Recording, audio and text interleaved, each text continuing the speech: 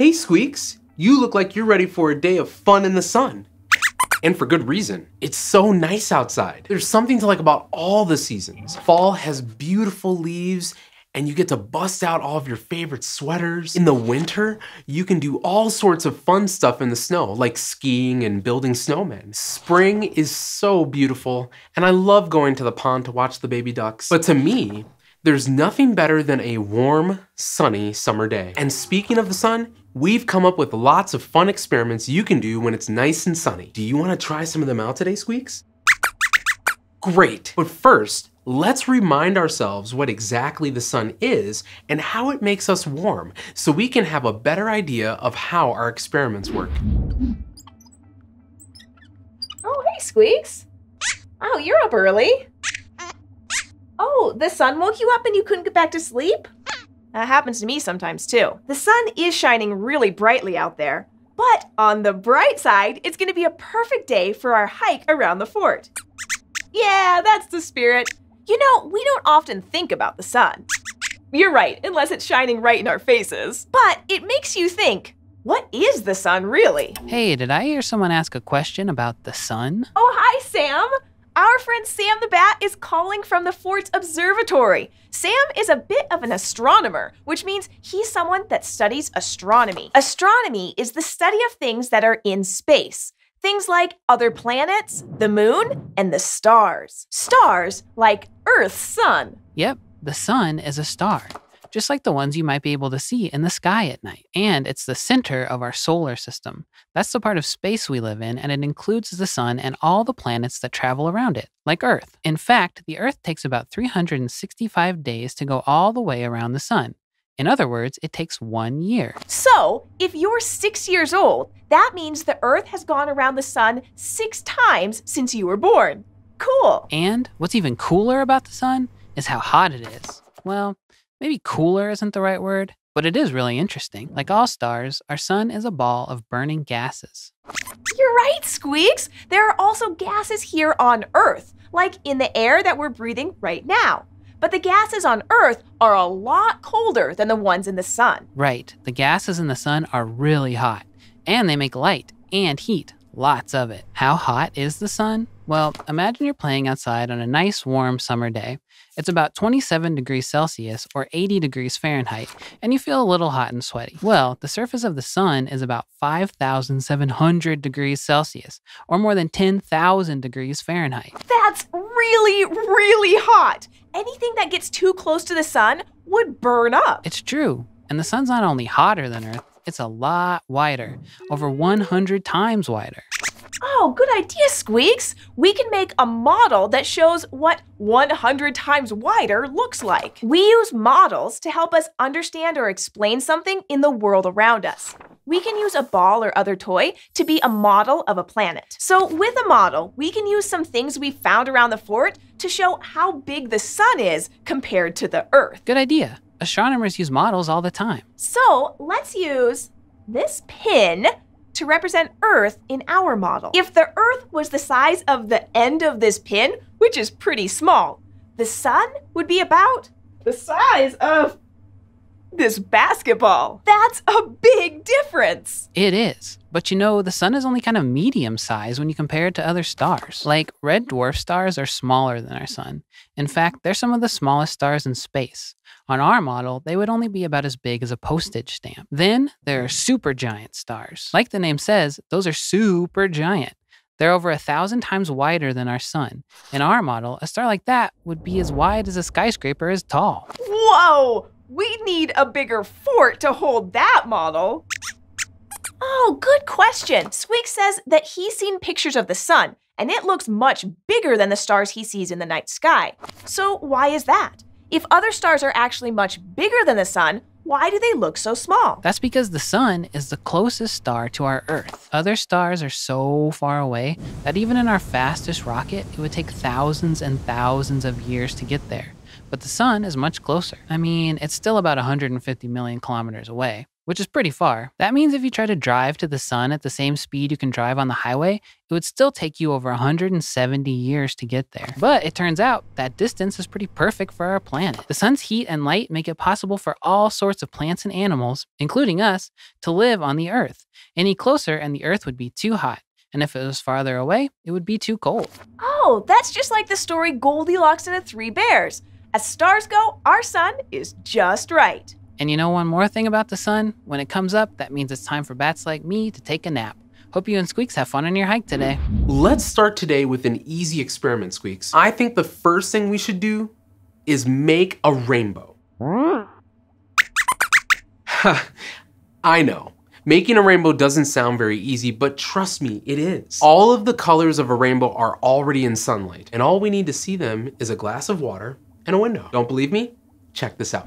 Who doesn't love a little rain now and then? Rain showers make the world look fresh and clean, and they make puddles for us to jump in. Sometimes a rainy day can be extra special when we get to see a rainbow. But you don't need rain or even to be outside to see a rainbow. You can make your very own rainbow right in your house. All you need is a clear, plain glass, some water, a piece of white paper, and a sunny day. So, are you ready to make a rainbow? First, find a bright, sunny spot in your house. The brighter, the better. So next to a window works best. Now, put the paper down flat in the sunlight. Then fill your glass with water until it's a little over half full. Next, carefully set the glass of water down on the paper. Do you see a rainbow?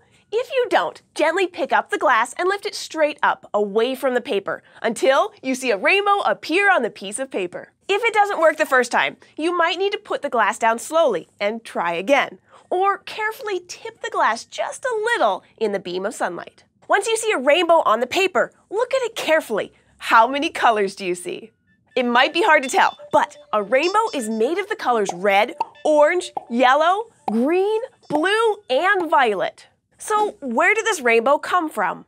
The fact is, all of these colors are always in sunlight. We just can't see them because they're all mixed together. But when sunlight moves from the air into the water in the glass, it bends in a special way. When it bends, the light separates into all of the colors of the rainbow. We call this bending refraction. We see rainbows outside whenever there's a lot of sunlight and a lot of water in the air, like during or right after a rainstorm, or in the mist at the bottom of a waterfall, or even around the spray from a sprinkler or a hose. The water in the air acts just like the water in your glass. The light refracts as it moves from the air into each tiny water droplet. So the big rainbow that you see outside comes from all of the light being refracted through lots and lots of separate drops of water all at once. Now that you know how to make your very own rainbow, do you want to do a little rainbow hunting the next time it rains? If you do, you'll just need to make sure of 3 things. First, it should be raining, or just finish raining, because you need for there to be lots of water in the air. So don't forget your boots and a raincoat. Second, the sun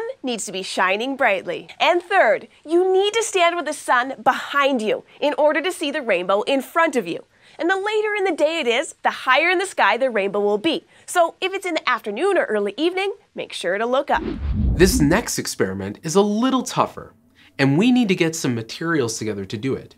So I think we should get started on it early before the sun goes away. You know that sitting in the sun will make you warm, and that warmth is a kind of energy. People use that energy for all kinds of stuff, from making beef jerky to powering their homes. And today, we're going to see how we can use the sun's energy for ourselves. It's a beautiful sunshiny day where we live. My favorite thing about nice days like this is the feeling of the warm sun on my face. But did you know, aside from just feeling nice, the sun's warmth is a kind of energy? You're right, Squeaks! We use energy from the sun's light and heat for lots of things. When you use the energy from the sun, that's called solar power, because solar is just another word for things that come from the sun. Have you ever seen a bunch of big, flat, black rectangles on top of a building? Those are solar panels. They take sunlight and turn it into electricity. Some people also collect the heat from the sun to warm their homes or heat their water. I even built Squeaks to run on solar power. You know, Squeaks, this warm, sunny day got me thinking about a cool project that we could do together to use the sun's energy ourselves. Do you want to try it out? Okay, let's do it. We're going to build something called a solar updraft tower. Since it has the word solar in it, you already know that it has something to do with the sun. Updraft just means a kind of wind where the air moves up. And you know what a tower is. So, can you guess what our solar updraft tower will do? It'll take sunlight and use that to make air move upward through a tower and spin a paper pinwheel. You can try this project at home too. First, you'll need 3 clean tin cans with the tops and bottoms cut off. You'll also need some tape, a piece of wire like a paperclip, some thumbtacks, and 2 books that are about the same size. They need to be pretty big books. Then ask a grown-up to cut a piece of paper into a square, 15 centimeters or about 6 inches on each side. And most importantly, you need a sunny day. Now we're going to build the tower. First, stack up the cans and tape them together really well. Next, bend the wire or paperclip into an arch shape, like this, and tape it to the top of the tower of cans. Then get a grown-up to help you attach the thumbtack to the top of the wire arch with tape, like this. Now we'll fold the pinwheel. Grab your square paper and have a grown-up help you cut diagonally from the corners. Don't cut all the way through the paper though. Stop cutting about this far from the middle. Once all of the corners are cut, fold them like this and tape them together in the center. Then get your grown-up to stick the pinwheel onto the pointy end of the tack. And our tower is ready. All we have to do now is put the can tower on top of the books so there's a gap at the bottom and set the whole thing near a window where there's direct sunlight. So the sun is shining straight through the window. It might take a while depending on how warm and sunny it is where you are. So be patient and check on your tower every now and then. After a while, something really cool will happen. Whoa, the pinwheel is spinning. It's not magic, Squeaks. It's science. When the sun shines on the cans, they get hot. Some of that heat travels through the metal to the inside of the cans. So there's hot air inside the tower. And hot air rises. Squeaks, do you remember when we learned about how hot air balloons work? Well, this is the same kind of idea. Air might seem like it's made of nothing, but it's actually made of lots of little tiny particles, way too small to see. When sunlight heats up the air inside our tower, the heat makes those tiny little particles start to bounce around faster and faster and spread out. Warmer air that's more spread out like that will move upwards, so it's on top of the cooler air that's less spread out. It's a lot like how a plastic spoon will float on water. In our tower, that means that when the sun warms up the air inside the cans, the warmer air will move upward through the tower and make the paper pinwheel spin as it passes by. Then cooler air comes in through the gap at the bottom of the tower, gets heated up, and rises. So there's a constant flow of warm air that keeps the wheels spinning. We've made a solar updraft tower. There are some places in the world where they actually use giant solar updraft towers to generate electricity. So the next time you feel the warm sun on your face, remember that it's more than just a nice feeling. Sunlight is a powerful and useful source of energy. It's the same energy Squeaks uses to get around. Wow, Squeaks. Just think how powerful the sun must be that it can make our wheels spin and keep us warm from millions and millions of miles away in space. For our next experiment, I think by then it'll be time for a snack break. What do you think? Well, guess what, Squeaks? We can turn snack time into an experiment too. An oven uses heat to cook food, and as we've learned, the sun makes heat too. And with the right tool, we can gather that heat to cook food. Here's how you can build an oven to cook using the sun. Hi everyone, Squeaks and I have a problem. We were about to start cooking lunch, but then we saw that it's the perfect day to be outdoors. We're trying to figure out how we can cook and play outside at the same time. I know. We can build a solar oven. Solar ovens are a lot like kitchen ovens. They're basically boxes that heat up inside and that are great at keeping the heat trapped inside of the box. If you put food inside of the oven, the heat cooks the food. What makes it a solar oven? Well, kitchen ovens use electricity or burn gas to make themselves hot. A solar oven uses solar energy or energy from the sun. When light from the sun shines into a solar oven, it heats up the inside of the box. This means they're perfect for cooking outside. You can make a solar oven using materials you might already have. Hey Squeaks, will you help me design our oven? Awesome, I've brought some materials for us. First, we have a pizza box to use as the main box of the oven. And I have some tinfoil too. Tinfoil is a great insulator or something that's great at trapping heat. So it can help us to keep the heat inside the box. I'll cover the inside of the box with tinfoil and tape it down. Now we have our first design challenge. We need sunlight to get into our box, but if we open the box, all the heat will get out. Is there something that we could change about our box to get sunlight in while still keeping the box closed? A window. That could work. It will be like how windows can let sunlight into a building even if they're closed. I'll make a flap so we can open and close our window. And kids, make sure that when you're cutting your flap, that an adult is around to help you. Normally, windows use glass to separate the inside and outside. We want something clear like glass that will let sunlight in, but that doesn't break as easily. What do you think we should use? Plastic wrap is a great idea. We can cover the window in plastic wrap and tape it around the edges to keep the heat inside the oven. Now, sunlight can get into the oven and heat up our food. Uh-oh. I think there's another problem with our design. The only sunlight that can get into our box is a light that shines straight into our window, and that's not enough. So here's our second design challenge. How can we get more light into our solar oven? I've got an idea. Did you know light can bounce? If you shine a flashlight in a mirror, the light will bounce off it and back at you. And it does this on more than just mirrors. Anything with a shiny surface can make light bounce or reflect. So if we want to reflect some sunlight into our solar oven, we need something shiny. The tinfoil. The tinfoil is very shiny. We can try using that to reflect the sunlight into the box. Thanks, Squeaks. I'll tape some tinfoil to the section of the lid we cut out to make our window. If we angle this just right, the sunlight aimed at the tinfoil should bounce off of it and shoot straight into our oven. We can use this pencil to hold that lid at the right angle.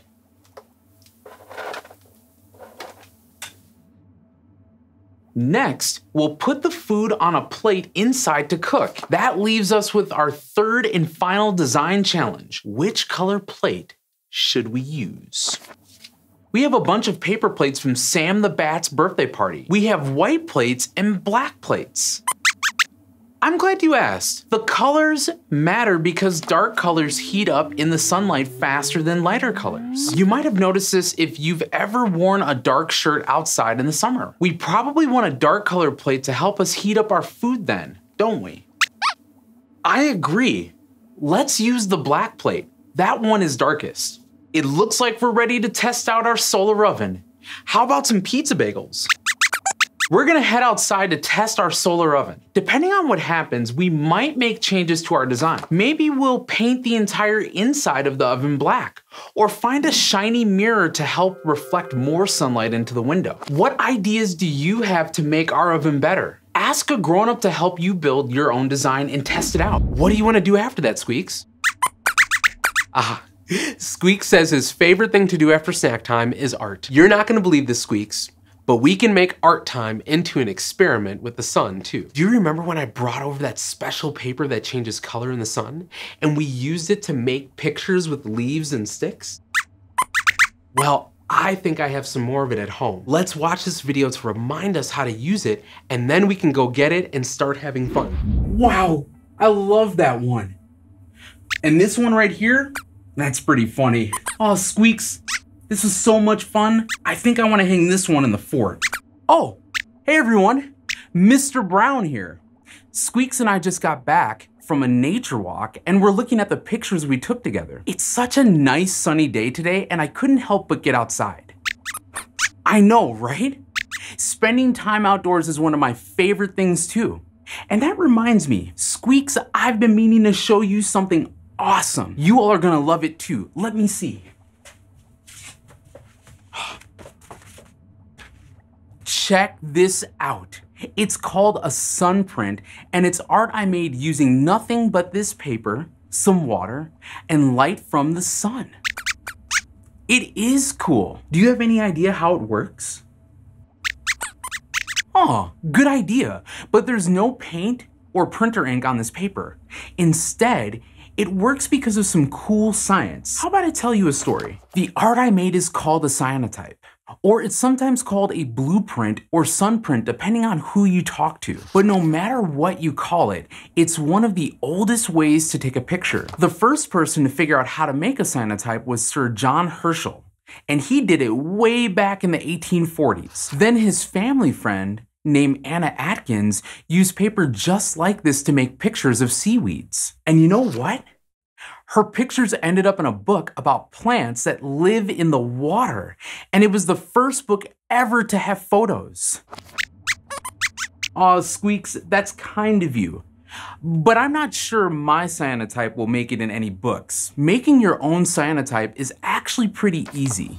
You just take this special paper and cover it up with whatever you want to take a picture of. I wanted to make a picture of leaves, so I just took some leaves I found outside with Squeaks and set them on the paper like this. If you're using leaves like I did, it might be helpful to use some rocks or other heavy things to hold the leaves down. Then, you put your paper out in the sunshine until it changes color, after anywhere from 5 to 20 minutes. Next, you just use some water to rinse the paper off. And check it out! The part of the paper that got lots of sunlight is dark blue, but the part that was hidden under the leaves is a lot lighter. How does it work? Well, it's all about the ingredients on our cyanotype paper. This paper is covered in a special mixture of ingredients, and normally, these ingredients wash away when you get the paper wet. But when you put the paper outside on a sunny day, something awesome happens. The ingredients change. They react to the sun and with each other to make something new. In this case,